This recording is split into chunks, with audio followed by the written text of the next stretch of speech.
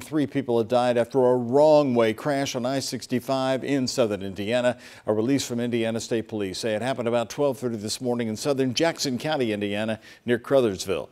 Investigators say the driver of a Jeep was traveling south in the northbound lanes when it hit another SUV head-on. Both drivers died in the crash. One passenger in the second SUV was also killed, and another was flown to Louisville's University Hospital.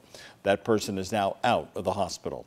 The section of I-65 North was shut down for about 6 hours while police investigated today. Police are currently waiting for toxicology reports to determine if drugs or alcohol played a possible role in the collision.